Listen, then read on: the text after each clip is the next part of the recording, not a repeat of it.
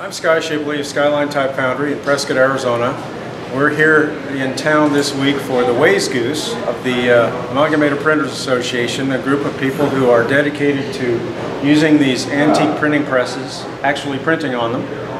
I have about 15 of these in various sizes myself, but my main focus is making the metal type that is used on these presses to print from. You'll see that at another point in the film. We're set up outside in the heat right now, selling our fonts of type to those who use these kind of presses. It's almost a lost art. We're keeping it alive and hopefully carrying it forward to the next generation who will then keep it alive too. We make the type one piece at a time on automatic machines called the Thompson Type Caster, which was patented in 1907.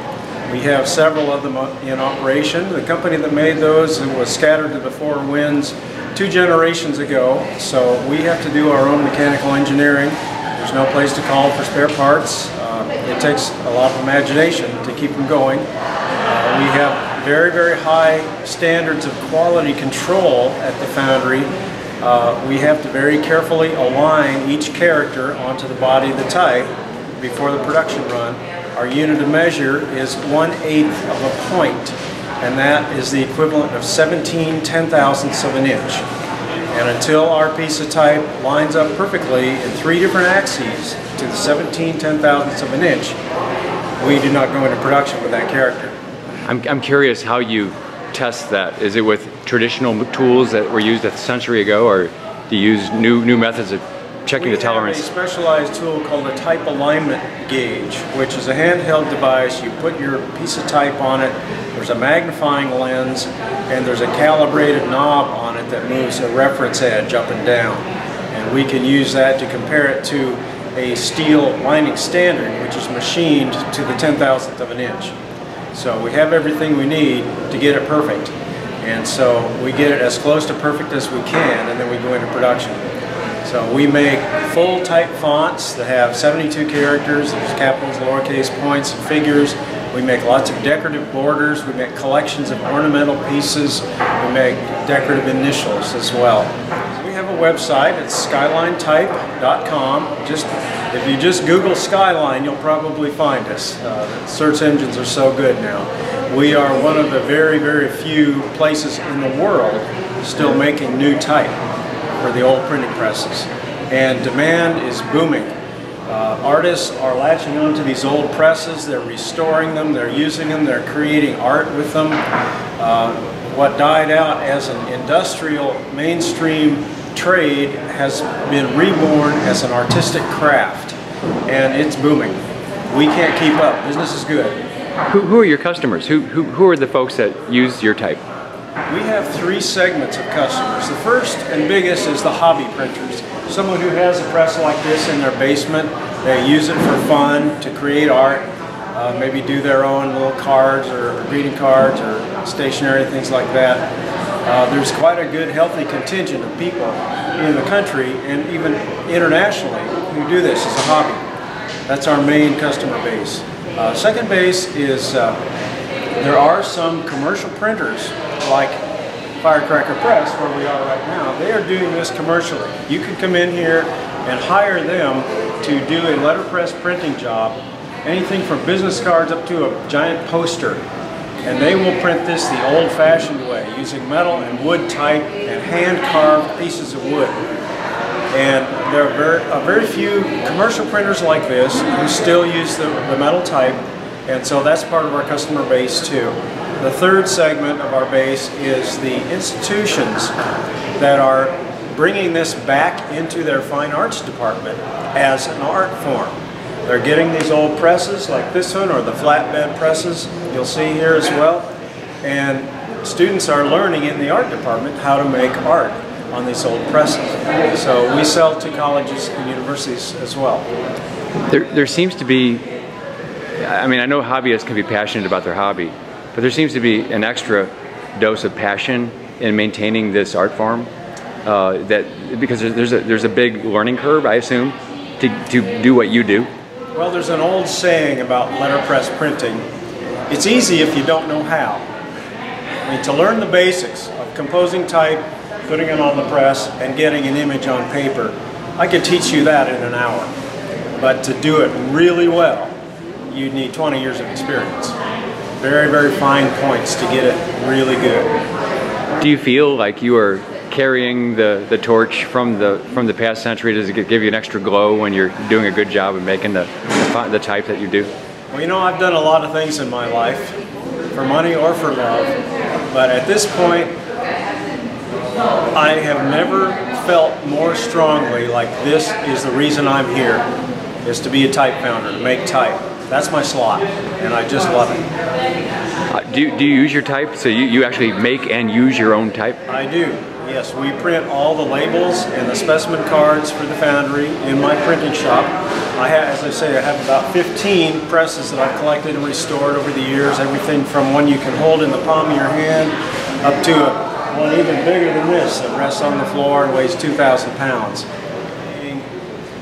We can only cast type for which we have the matrices.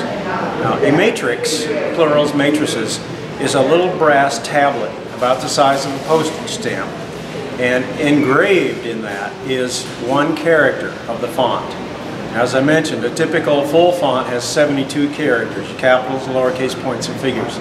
So we work from a set or a font of matrices, 72 different little brass planchets, with each one having one character engraved into it. So we take one matrix, we'll put it in our casting machine, we'll take some proof casts, we'll measure it, calibrate it, get it exactly aligned perfectly on with respect to the mold, and then we'll start production and we'll cast that character until we have enough to make up however many fonts we're doing. Then we go to the next character. So to cast a full font, there are 72 different production runs, which takes a long time. It's a very labor-intensive operation. So we cannot cast unless we have matrices. There were many thousands of matrices made over the years for the industry, and I have collected up matrices whenever and wherever I can find them. I have one of the largest matrix libraries in existence now. We can cast over 3,000 different fonts and 3,500 plus decorative borders and ornaments. But we have no way of making new matrices. If someone wants to get a newly designed typeface cast into metal type, we do not have that capability. It can be done, and we're looking at that very closely, but that would be a whole different craft. We would have to get a machine that can engrave the character very, very precisely in these brass planchets. And then we'd have to do 72 of them to get one single design in one size. So a whole lot of work there too. And it can be done.